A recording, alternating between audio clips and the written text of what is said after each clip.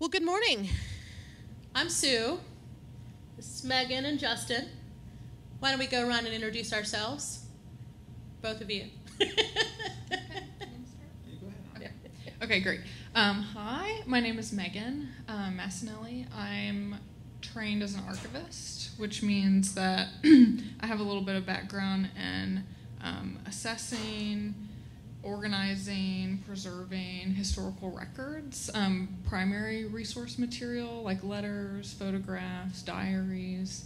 I'm not a web archivist. I have a little bit of technical understanding, but not a lot of skill or practice in the matter, but it's very interesting to me to think about web archiving, and certainly today and increasingly primary documents are being created in a digital format, and so knowing how we can preserve that for the future is very important. Hi. Hello.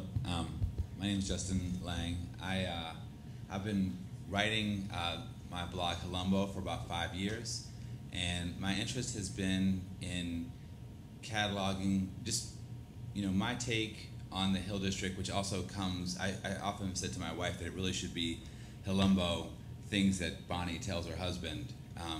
Bonnie's my wife. Bonnie's a long time, born and raised in the Hill District, works for the Hill District Consensus Group, so my take is on a certain perspective of the Hill District, but I've tried to take and share that over time, and thinking that, the Hill District is changing, and in the future some of this stuff could be interesting.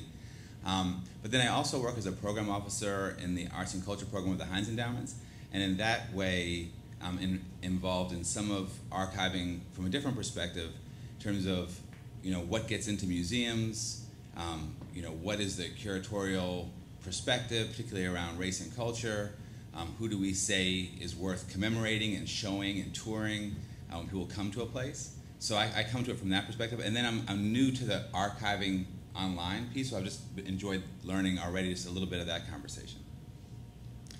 And I'm Sue Kerr. I have a blog called Pittsburgh Lesbian Correspondence, and for the last 2 years I've been working on a specific community art project that happens to be an archive. We're collecting and creating blog posts telling the stories of LGBTQ, lesbian, gay, bisexual, transgender, queer folks from throughout Western Pennsylvania, and it's in their own first-person voice. I ask them questions, they respond, and I publish.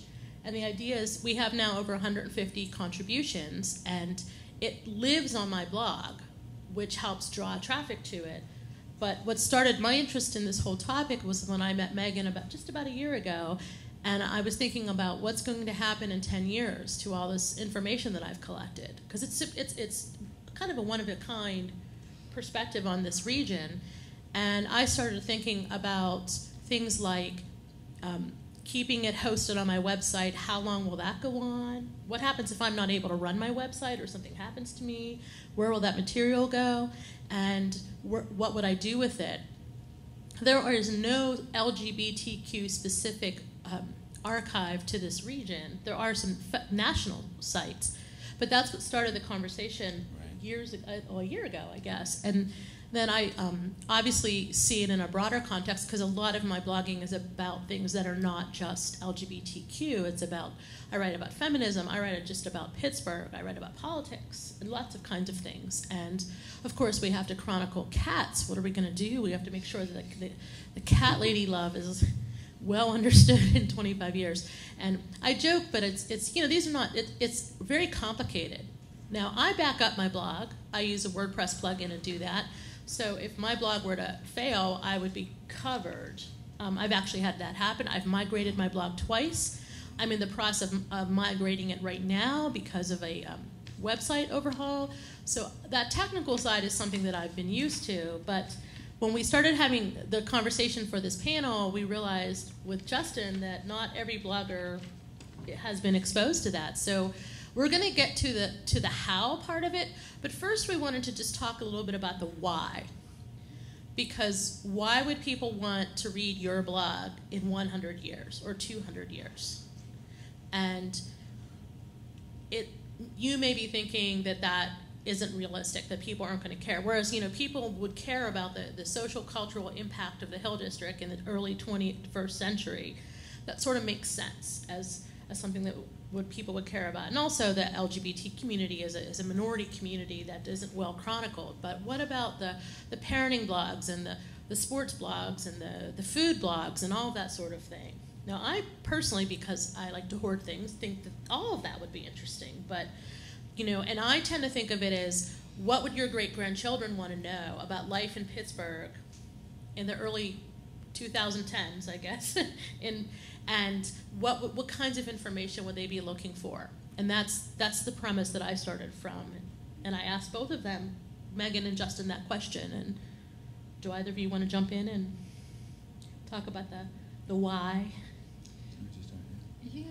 Yeah. So we did create, I think, a very visually interesting presentation to have behind us, but it's not quite working out. So just know that I'm looking at something that kind of illustrates.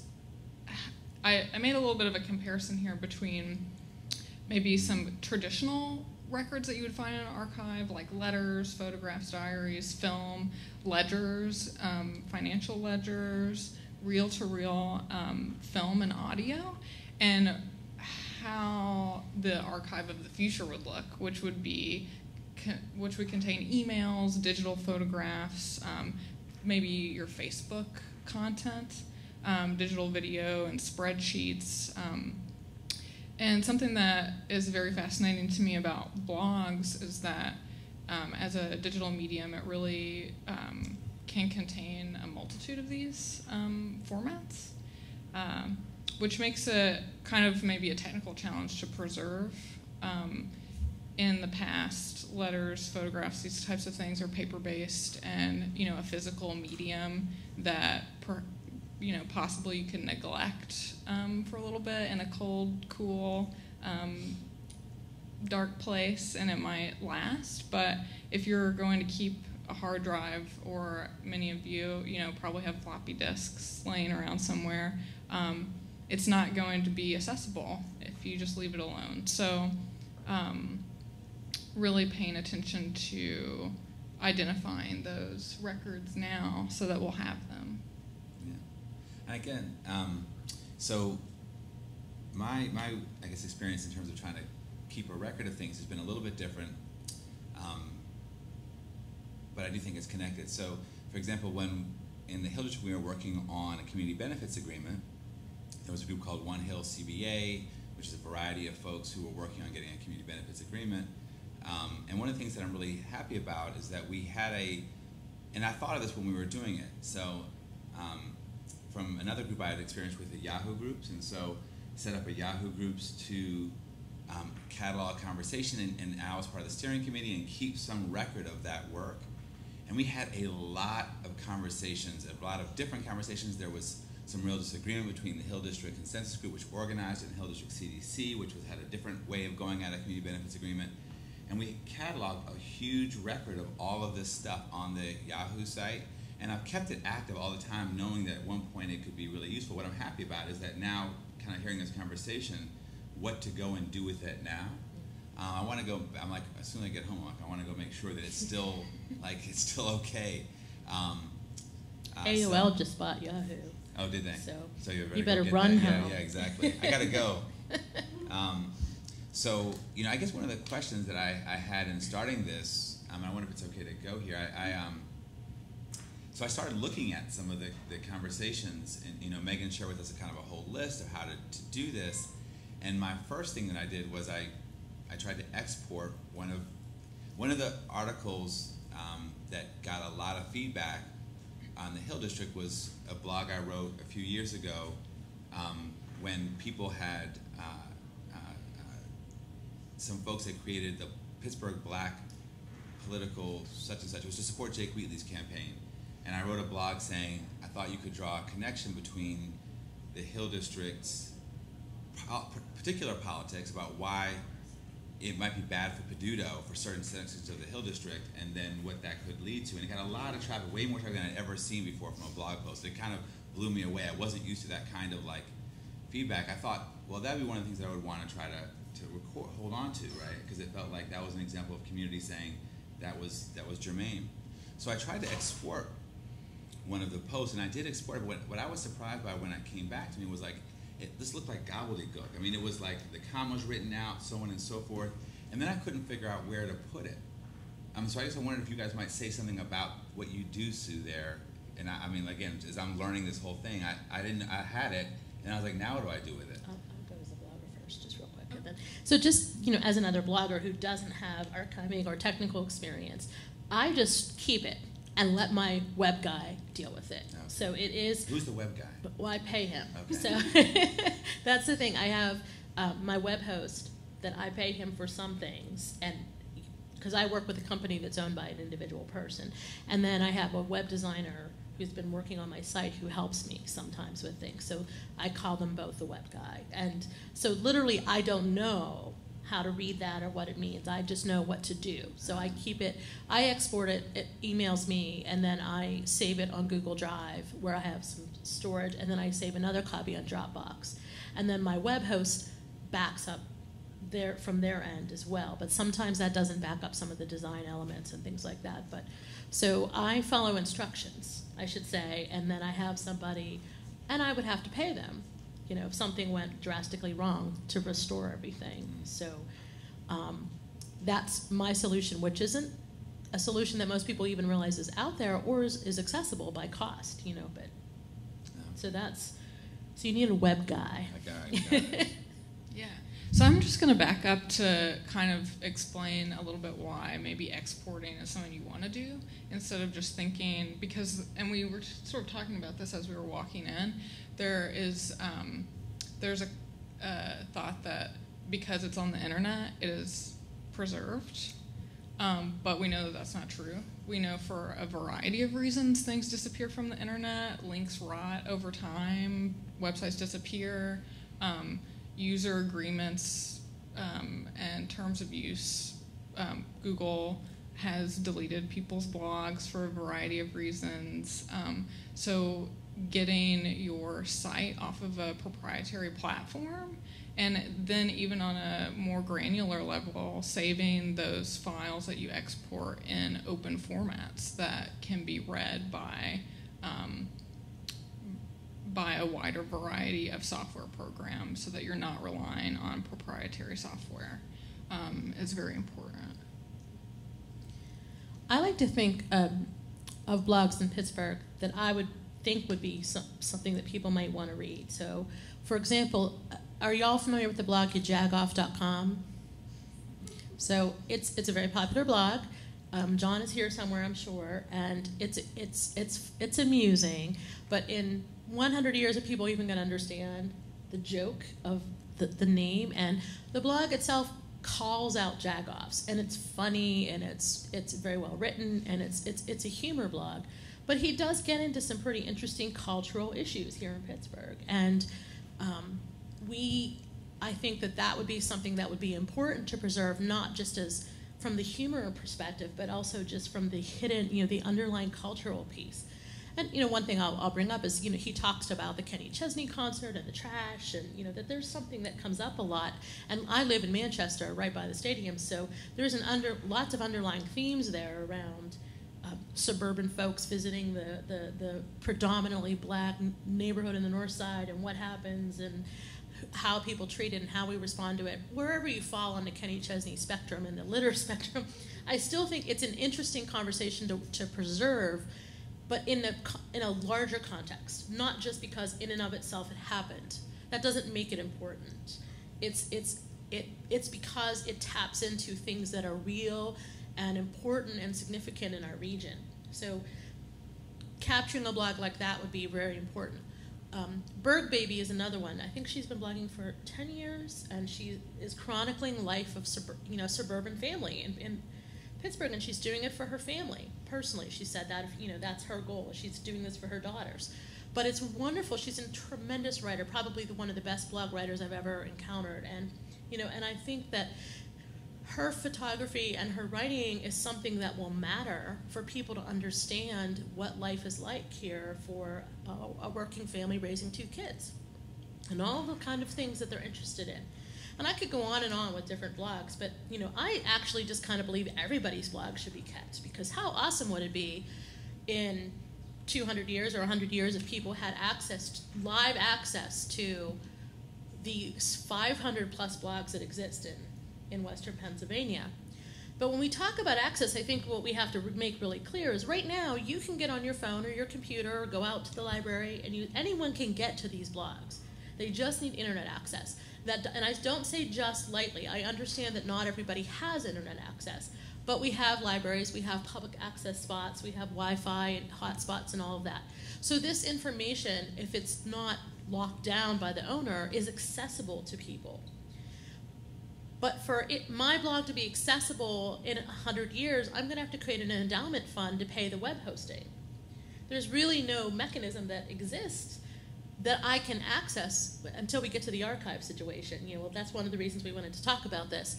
That I'm not going to fund $250 a year for 100 years. Like, I don't have those resources, and how people would get to it, because technology in 100 years could be vastly different. I mean, think now. If you look, I mean, when Justin said Yahoo groups, I was smirking because I was like, that's so 1990s, Yeah. But it's true. Or Facebook. All of our information is on Facebook, and Facebook owns it. Instagram, which is owned by Facebook, is another great example. If you take your photo with the Instagram app, you don't have a high-resolution copy of it that you can do whatever you want with. You have to download it, and you're not going to have that beautiful image, which is a tip I learned at Podcamp a long time ago. And so how to manage all of this when it's constantly changing is really difficult, but I think it's important that we start planning. And one thing I had thought about is maybe Pittsburgh needs to have this conversation on an ongoing basis among all of the bloggers and podcasters. We're not leaving podcasters out because they're very much part of this. So one thing we did is we started a Facebook group called Your Blog is History. And we would encourage every blogger to join and be part of that dialogue.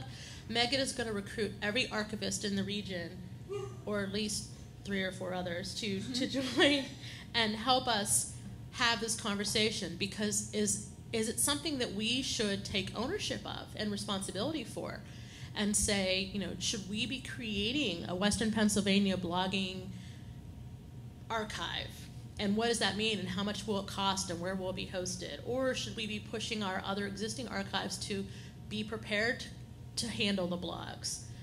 I'm not sure what the answer is, but I think it's definitely a conversation we should talk about now rather than after the fact, when we say, boy, we wish we still had access to, because there are several blogs that are gone, and it's really unfortunate that we've lost them. I mean, I'm sure we could get them back if we tried, but what would we do with them? And Megan, you're the one who has the answer to that. What would we do with them? Yeah. Well, so am I jumping ahead on this?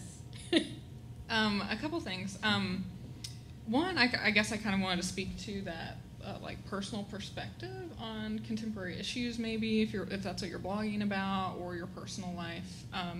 These are things that are not new. I mean, in the archive, personal news accounts, oral histories, diary entries, these are the things that are, as an archivist, I think of as the most valuable and the most useful for research and scholarship. So there are some examples of the ways in which professional archivists and librarians are kind of grappling with this problem of web archiving. But it is something that, as technology changes so quickly, it's in a continuously evolving process. So one of the big players is, of course, the Internet Archive, which is based in San Francisco, but they have the Wayback Machine, which some of you may be familiar with, which uses web crawlers to capture websites at different points in time. They are dynamic, so they will capture links to a certain extent within those sites and pages within those sites. But many websites that have been taken down for various reasons can still be accessed through the Wayback Machine. The Library of Congress has a web archiving program that is primarily based around news sites.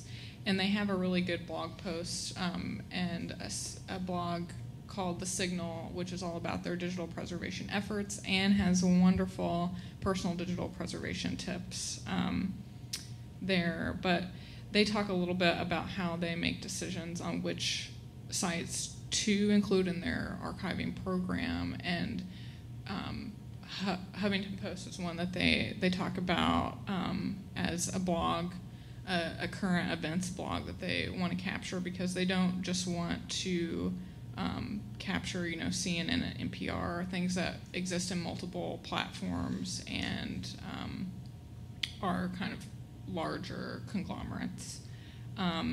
There are tons of content management systems out there of varying price levels and ease of use. One that I really like to use and have used for several different types of archiving projects is one called Omeka, Omeka.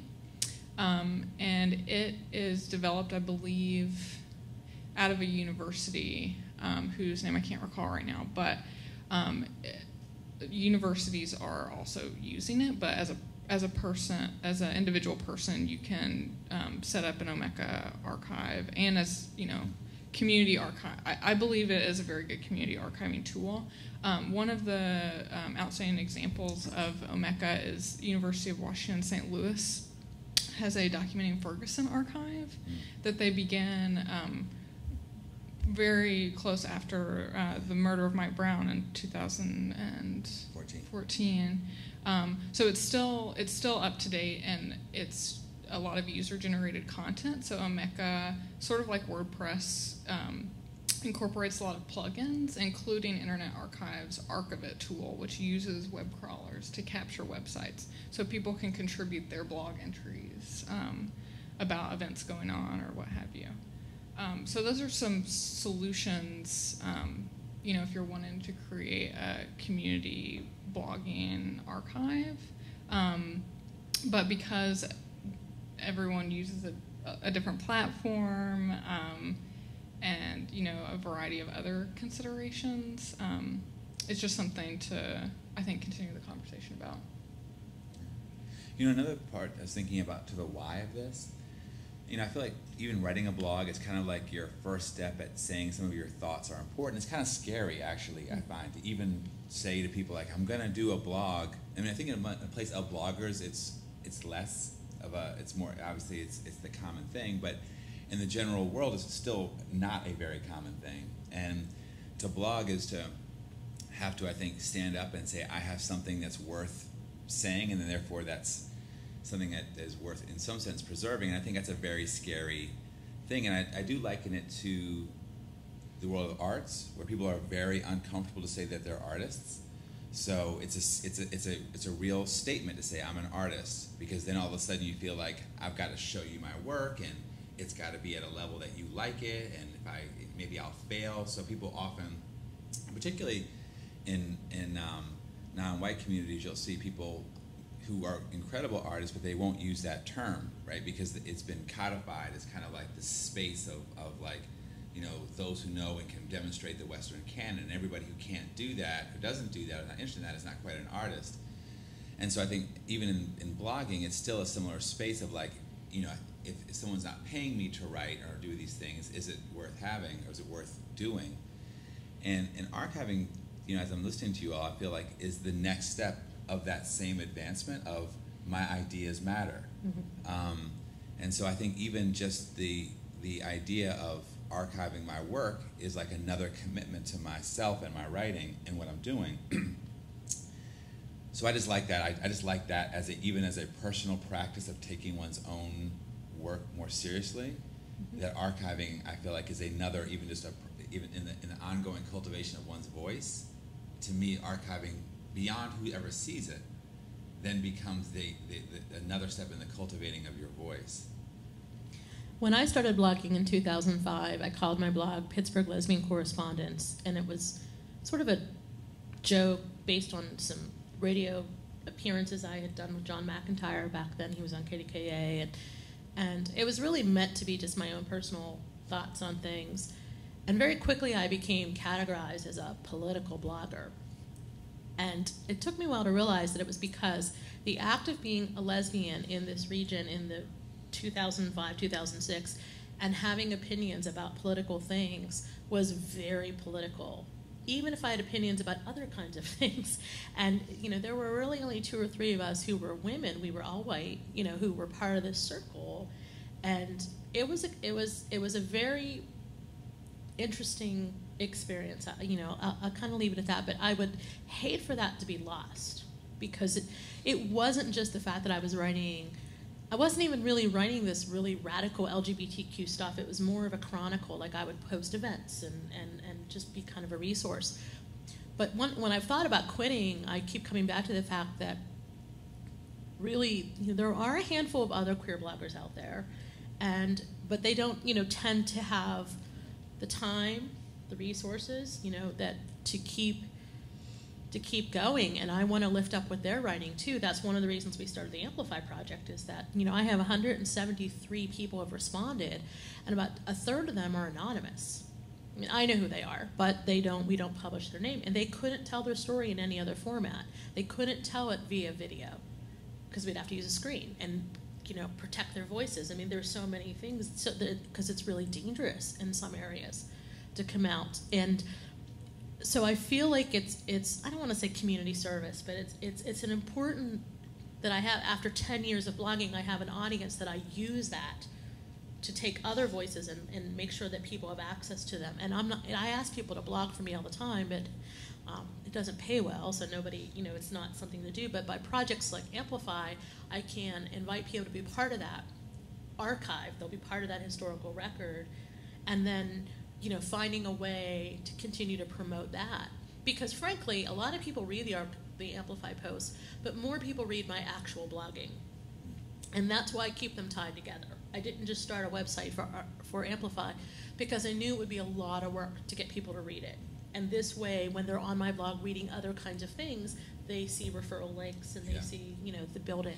So it's sort of using my privilege that I've built up and it to highlight these experiences. But it's, you know, it's really unfortunate. I mean, I hear this a lot too. People are like, I could never write a blog. And I'm like, well, you could, really. I mean, because there's free software. And you all know this. I mean, you can get started. It's not difficult. But it's that mindset. And I think, too, that people have that idea that their experiences, their voices are not something that would matter in the historical context. Well, it matters to their grandkids and their great-grandkids and, you know, their nieces and nephews and whomever, you know, would want to know those kinds of things. So I want to just mention, too, that you could archive for your personal network. You don't have to put it on a website where it's going to be accessible to the whole world. It could be something that you just preserve in a way that you can pass down like you would photos or baby books or anything that came from your grandmother to you, and how precious that is now. So, you know, that's something I think we could consider as well. Because right now there are bloggers who have their blog set to private, and they only allow certain people to read them. And that may be what they want to do in the future, but there still may be people who would love to read them. So there's a lot of questions here, which is, again, why we set the Facebook group up, so that we could continue having these kinds of conversations. And, of course, Facebook is a proprietary platform, so we'll have to, you know, we could have gone to Google, I guess, but, I mean, what's one or the other? So we have to think about how we capture the kinds of things people say in response to these ideas. Yeah, and I'll say that the resource list that we created is available on Google Drive. So if anyone's interested in it and they don't want to use Facebook, please come up and I can share it with you. Yeah, so I guess in terms of the how, if I could move there, I have a couple of like top tips that we include in the resource list. That, you know, depending on whether you want an archive to be accessible in the accessible to the public in the future or not, they're good to follow. So the first one is, you know, taking stock of all that you have that you want to archive. I mean, it's different talking about archiving your site and then archiving your digital life because it's probably spread out across a lot of different platforms and media types. But doing your best to take stock of what is there what's valuable for you to keep. I know in my digital life, I inevitably save a lot of drafts that I perhaps do not care to preserve into the future. But setting up some kind of appraisal system, if you will, of what you want to take the time and energy to preserve. Then selecting an organizational structure. A lot of people are very good about this on their personal computers, creating a file directory and file tree that makes some sort of sense to you.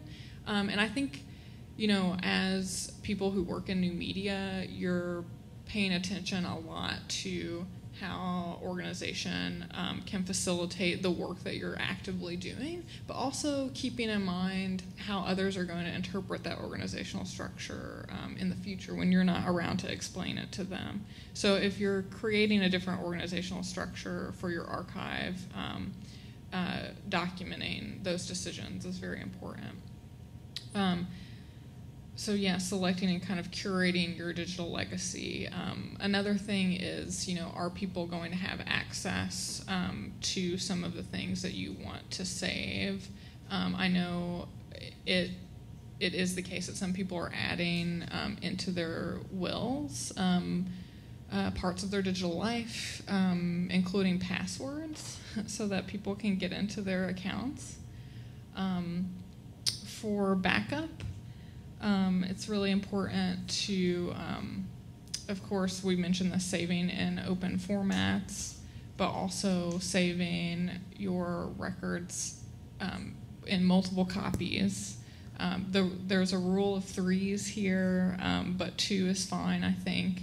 So maybe having some, and I think Sue talked about this too with her site, saving your materials in maybe in the cloud, also on your computer, maybe on an optical disc, but the readers for those are quickly disappearing. And also saving those storage devices in physically different places, because natural disasters happen and the digital world is digital, but if the things that you save it on are physical. There are tons of servers throughout the world hosting the web. Would you like to add anything to that? Well, I guess I want to point out something that is kind of obvious about that, is that, most of us don't have wills. That tends to be something that people with some resources tend to use, or who have access to an attorney, or consider that they have an estate to handle on. Let me put it that way. So some people don't think of a blog or a podcast as something of value that they have to see an attorney about. And also the idea that, the backing up. So if you backed up on a Google Drive too often, you would use up your storage space. You'd have to pay for more. So there are costs associated with this. And so right off the bat, we're going to, probably default toward preserving the born digital content created by somewhat affluent, white, cisgendered, heterosexual folks who have the resources to do these kinds of things. And I certainly think that we should preserve all of that content. But I think we have to think about how do we make sure that other voices are, still have access to these kinds of resources. Do we have like a blogging archive legal clinic to set up a will? I mean, I'm just kind of making stuff up flippantly, but I'm actually, why not? And do we, look for and fund a server that can host lots of different kinds of software, to host, so that people could go in and physically access the blogs right there? Do we put a special emphasis on groups who may or may not be able to do it on their own? And how do you? I mean, there's a lot of questions that I have, because I don't have an attorney, I don't have a will, and I don't have. But my blog belongs to my LLC. But I have to, there's some paperwork that I know I have to do to figure out what am I going to do with Amplify, not just my blog, but that specific art project. How am I going to get it to an archive someday? And I know that I have to figure out the cost and pay to have an attorney do that. But I'm running a project where I'm getting funding. my general blog isn't included in that. So that's, at this point, 11 years of content, almost 3,000 posts. Plus, I've written for other websites. You know, I've written for Huffington Post. I've written for just different sites. And so would I want to preserve that? Would I want to capture that? And, you know, there's a lot of questions, and I think it's important that we encourage people not to be overwhelmed by the fact that they're focused on feeding their kids, getting to work, you know, and they're still creating blogs, and they're dealing with all the things that happen in life every day that prevent most of us from doing long-term planning. And how do we add blogging or podcasting or whatever kind of born digital content? Why is it born digital instead of digital born? Is that like does anyone, if you know that, you're going to win a prize. Justin's going to get you a T-shirt. Sometime. It's right up here. You know, I had a question about, again, on this archiving. You know, one of the things that I tried to do, I did a little bit of tooling around as a new person to the archiving, and I found, you know, two thoughts. One is that I think the Facebook group will be useful as a place to make some mistakes and ask some questions, because I didn't find it intuitive, right? And I found even the conversation, the little bit of conversation that I read from some of the things that Megan shared, I felt like, wow, as a reader, I'm expected to understand a fair amount of terminology, right? I didn't feel, it felt like, this is something very similar about art. This is why I think there's some real similarity between art and archiving and blogging. This interest in talking to the people in the group. So that's a lot of the challenges that art has, is that the people who go to see it don't have the patience to talk about it in terms and that are not accessible to other people. And I found some of the archiving and the archivists to talk in a way they imagine talking to one another, which I think defeats, you know, it makes the notion of holding on to, you know. However, the subject was really interesting, and then I thought about this Facebook group, right? And I wondered, what about the way, if you think about from a class perspective and race perspective, I think you see Facebook and Twitter are the blogging that people are doing much more of. Mm-hmm. And yet those are platforms that you don't own and can be shut down. And I was just talking to a friend of mine. He does a really, not a friend of mine, but a colleague, Michael Battle, who I think records a very unique Pittsburgh voice as a black transgender man. And I wondered about, and I feel like he says a whole different part of Pittsburgh that I'm now becoming more aware of through his voice. But how do you archive Facebook? And I'm just curious about that. Yeah, so there are many different ways. You can export your Facebook archive. I believe they say it takes up to a day, but they email it to you. And I think I actually have mine on my computer, so I'll pull it up. But they give it to you in a couple different formats, in HTML. Like my pokes are here, the settings that I have set up, my wall is downloaded in HTML from Facebook. So it does require, you know, maybe another level if you do not want it to save in HTML. The photos, I think those transport as JPEGs, if I remember correctly. But they are, again, resized by Facebook. Okay. So you don't have the raw.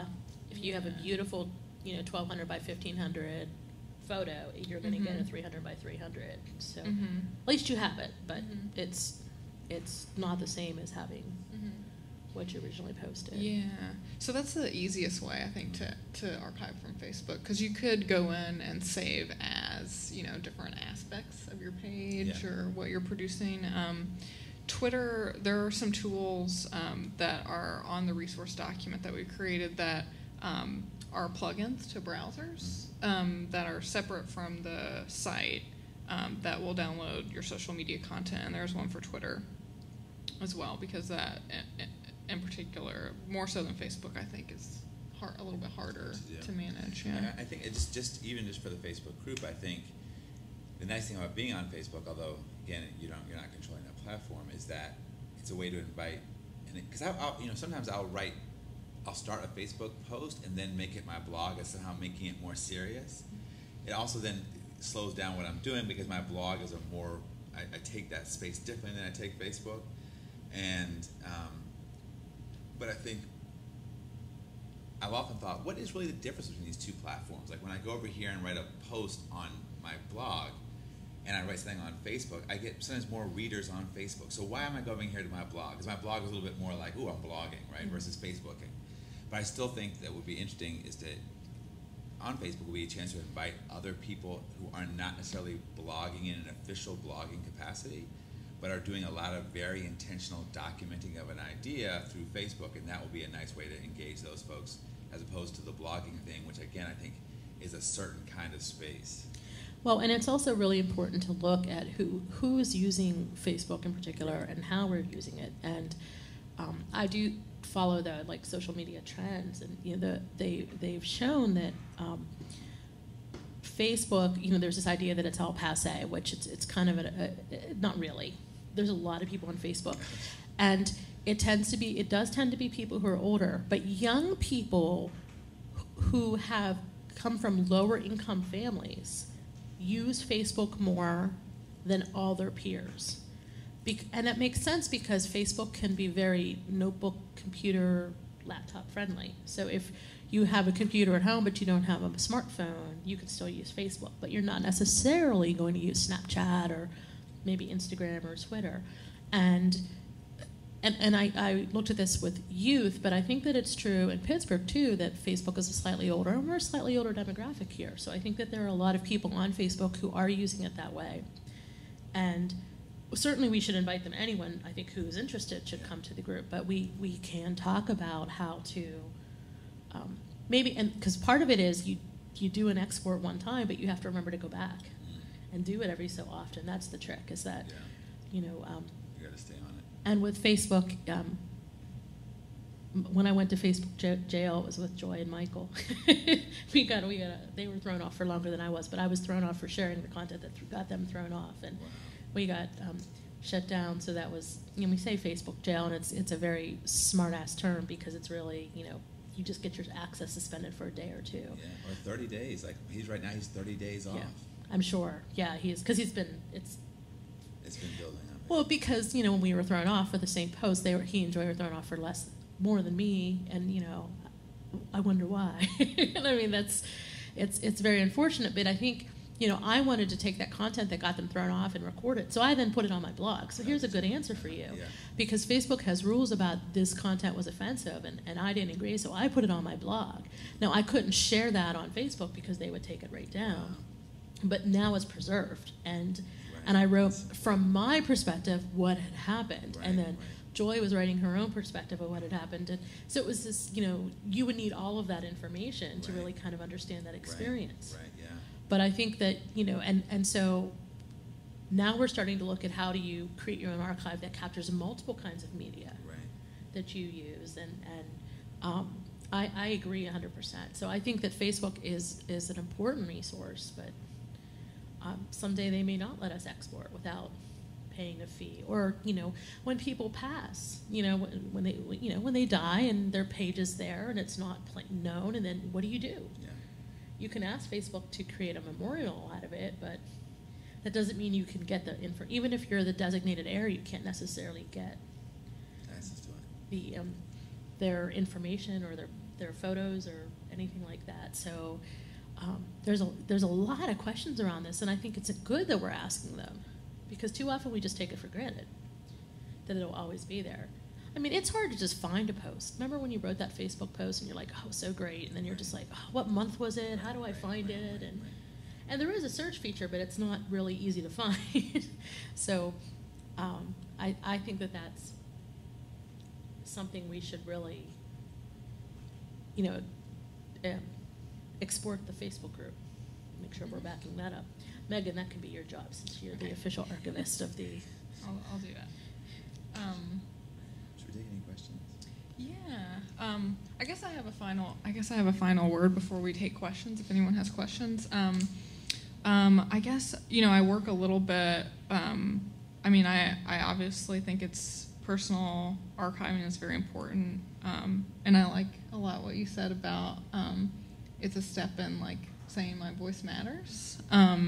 and whether or not you want your voice to become part of an institutional archive or to exist for yourself, or anywhere in between.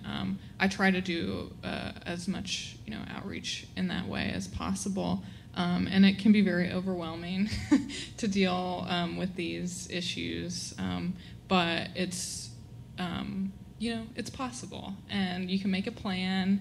Part of that, as like a final recommendation, is that maintenance, and really like every year going through and making sure all your documents can open, and making sure everything is in a format that will be accessible to people, and then documenting those decisions, and keeping that somewhere with your records.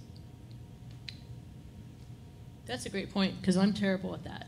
I probably have 500 draft posts that are just sitting there that I may never visit, but I don't want to throw things away. But yeah, I don't necessarily want them accessible to the public in the future. Yeah, and there are tons of online free open source tools, and there's a tool directory linked in our resource document too. So it can be hard to get past maybe the insular language, but I'm hoping that the Facebook group will help a little bit with that.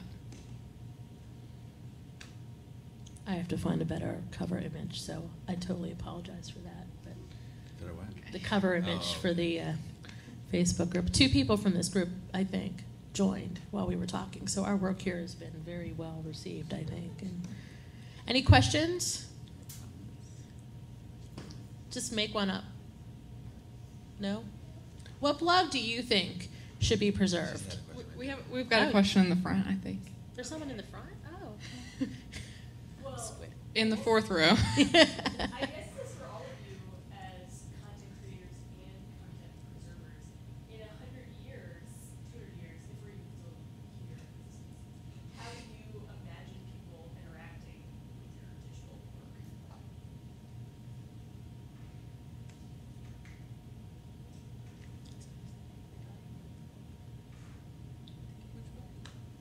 I just like imagining that, actually. I mean, this conversation has helped me think about this some more.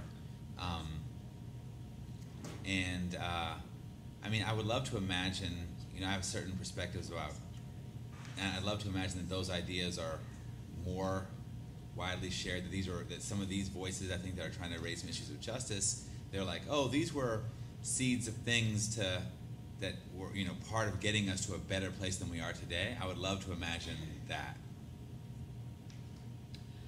I'll say that in terms of what I see in the archives and library world, there's a couple ways that people are creating access to born digital materials. One is replicating the actual machines that those records are created on.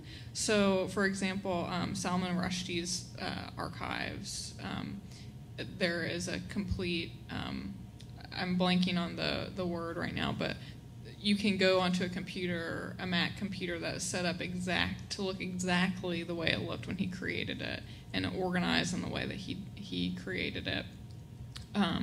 And there are backup copies of those, but that's how they're creating access for the user, because the format and everything that goes into creating those records has meaning to it. Some other ways that access is being provided are by emailing, sending through different media files to people, just making the inventory available to them, and then if they want that access, they get it on a more personal level. I think the way we relate to books, books are still here. They're still being published. We still use them. And they may be considered out of style, but that's not really the case. And books kind of overcome some of this, some of the barriers we've talked about.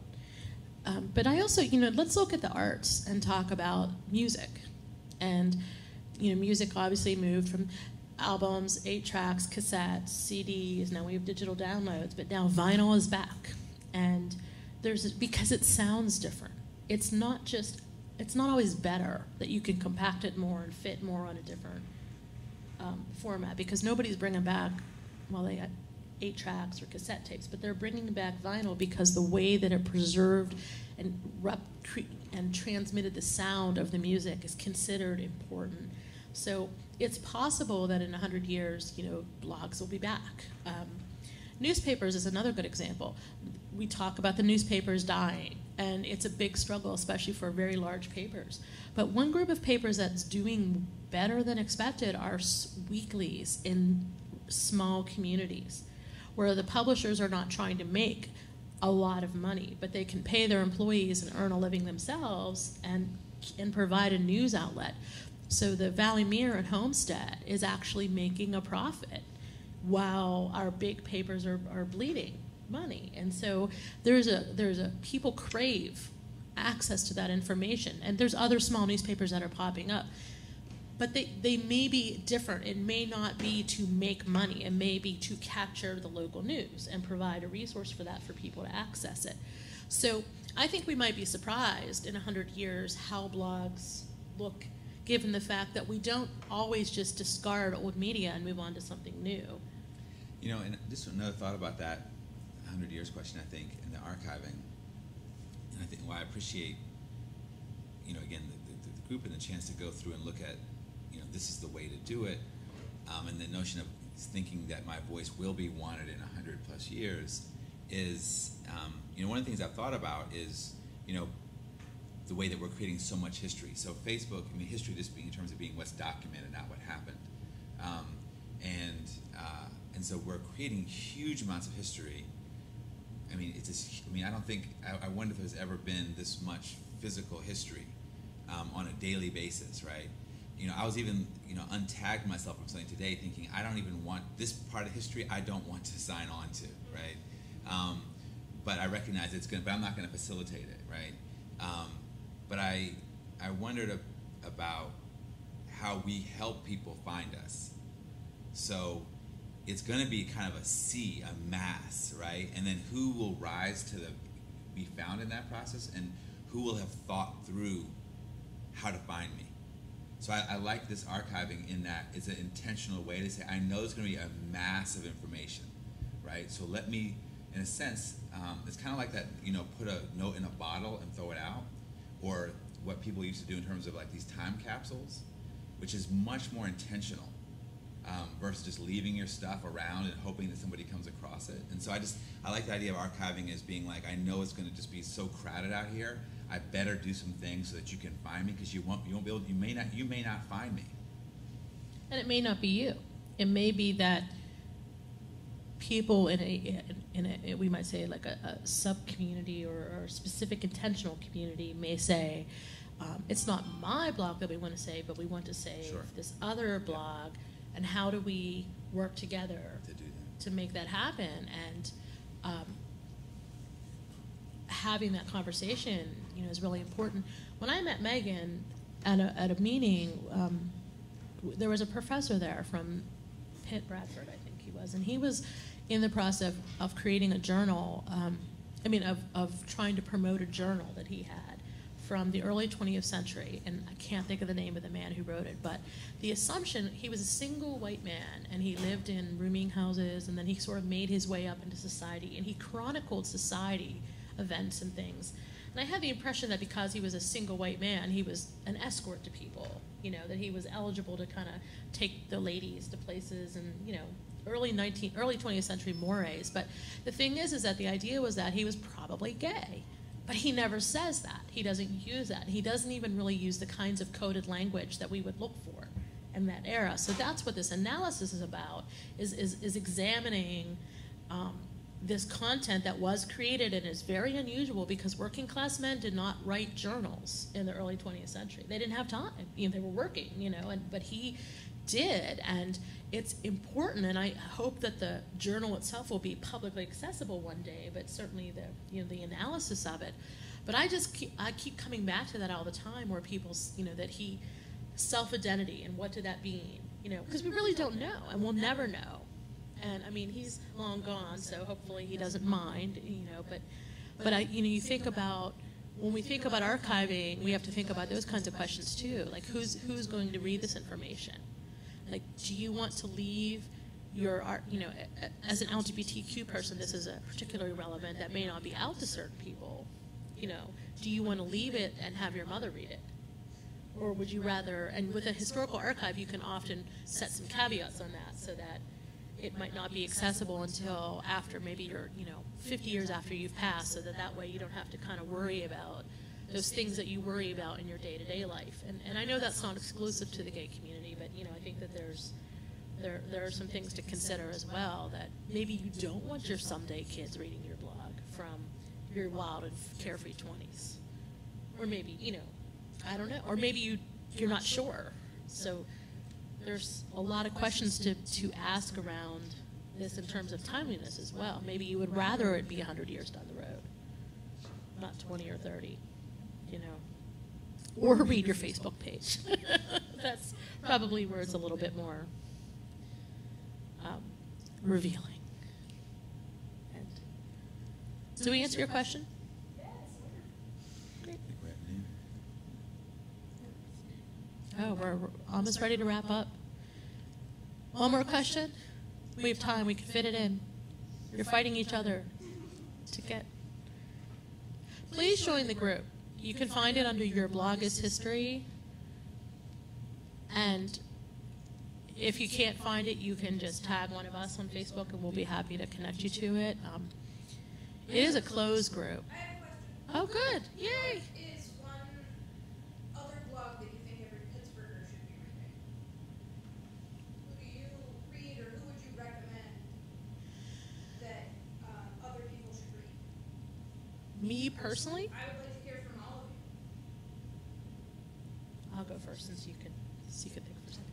So, you jag off Berg Baby. I think Berg Baby everybody should read just because it's that good a blog. And, oh wow, that's really kind of difficult. Joy KMT has a blog, but you have to be a patron of hers to access it. So I would encourage people to do that because I think what she has to say is really important. And beyond that, I guess, wow, that's a hard question. It's a hard question. I think it depends what stance you're coming from. I'm still always a big fan of Two Political Junkies and the Pittsburgh Comment, which are both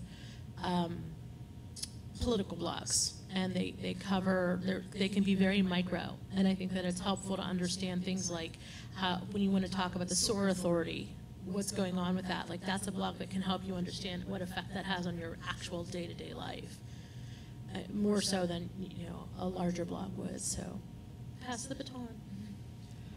So this will sound like a cop-out answer a little bit, but I'm a little bit newer to Pittsburgh and also to the Pittsburgh blogging community, and this has been a really great opportunity for me to learn about blogs. So I've been reading Sue's blog for quite a while, and I'm becoming familiar with Justin's blog, Colombo. So those are ones that I'll say everyone should read. I also like Joy's. Joy's probably one of my favorite Pittsburgh writers, and I must be a patient of hers. I didn't know. I mean, I can get to her website pretty easily, joykemet.com. So, what's that? Yeah, that's it. Yeah, you must. Perhaps you've donated in some form. Oh, I really? So, okay, yeah, she's. Okay. I mean, and it's that's a whole separate issue, but it's an important issue about compensating people for the time and energy that they put to create this content we consume. Yeah. And who can do that as a luxury versus who needs support in order to be able to continue to do that work. And so that's something to consider too. I absolutely would say, because I mean I may have made some contributions, but it's not in anything like the $1,000. So I don't know what that is. But I definitely would recommend it. I think her voice is uniquely insightful. Period. And she happens to be living in Pittsburgh, but I think she's that voice. Another one that I like another blog I like is, but not from Pittsburgh though, which is a guy, the Magical Negro. So he's another writer I like. But trying to think, and I also like someone that Sue mentioned, like Pittsburgh Commons stuff. But so yeah, but I would recommend, if I had one, I would say Joy. Joy, and it's joykmt.com, I believe. I would just add another blog to that, the Homewood Nation. Oh, right. Owen Green, it's a good blog, also chronicling. He's a former journalist, so he has a really great writing style, and I think that maybe we should we'll put a list on the Facebook group of the blogs that we think people should read. And of course, the Pittsburgh Common has a lot of them on the side. You know, one more I would say too, which is not quite a blog. I don't know if it's more like an online magazine. Is 1839, which I'm the program officer for at the Heinz Endowment. So there's the self-promotion in that. What is 1839? 1839 is an online magazine. It's managed by Kelly Strayhorn Theater. The editor of this first go-round was Damon Young. Obviously, another one would be VSB, Very Smart Brothers. That's Absolutely. a local guy. I don't know how I didn't say that. And very cheeky, clever, you know. And then also getting a little bit deeper. And then 1839 is an online magazine. It really centers black voices and a variety of black voices. Includes a lot of queer and trans people of color's voices, including Joy and Michael and others. Absolutely. So absolutely, it's Yep. a must read. Yep, yep. And I put that in the category of all black voices. So that's another one I'd recommend. And you can see it at 1839.com if you look that up. Yeah. You should definitely read Very Smart Brothers, though. it's one of the best written. It's not a local blog. They write about things in Pittsburgh because Damon's in Pittsburgh, but Yeah. they other things as well. But it's just You're right. yeah. We could just go on and on and on. I think, and you know, there is a blog, a group on Facebook called Pittsburgh Bloggers, and you could join that to sort of get some insight into who's blogging and what they're blogging about. There's a weekly roundup of links, that sort of information. And, you know, I would encourage you to check out some of the smaller blogs that aren't as well known, I think. Anything else that we can answer for you? Great. Well, thank you so much for joining our panel discussion, and we're sorry about our presentation, but it is going to be it's on the Facebook page, and they are going to include it in the video of this this session when it is up on YouTube, so you'll be able to see it. But you can check it out ahead of time, and I think we did pretty well without it. Next year, obviously, we've got to try to get Damon and Joy and have a whole conversation with see where we've come in terms of capturing our blogging history. So I want to do one little teeny bit of self-promotion. My sponsor for my art project is the Most Wanted Fine Art in Garfield, and in the month of November, we're going to be doing the second annual Best of the Burgosphere, which is a celebration of all things blogging. So there'll be a call for artists soon, and they'll do an exhibit of art by bloggers. Some of it is traditional art, and some of it is blog content itself. We're also going to be giving the Best of the Burgosphere Awards away, which every blogger can. It's basically a participation trophy for bloggers. Everybody gets an award. And we're going to do a panel discussion because it's the 10-year anniversary of the coinage of the term Burgosphere, which was created by Bill Tolan, who was blogging for the Pittsburgh Post-Gazette. And so he's going to be there, and some other bloggers from way back in the day talking about the early days of political blogging in Pittsburgh. And that's all going to be in November, so please keep your eyes open for that. If you feel like you want a break before Thanksgiving and you want to spend some time with some wry, witty people drinking and beer and in a gallery in Garfield, then that's what better way to spend a November evening, celebrating the art of blogging. So any other final parting words? No. I meant to do this at the beginning, but we did have another panelist that was going to be included, but for health reasons she couldn't make it. Her name is Megan Alston. She's a very dear friend and colleague and provided a lot of support in creating the resource documents, as well as a lot of emotional support for myself, I will say. So I'm very sad she couldn't be here, but she'll be involved in the group, I believe. Right.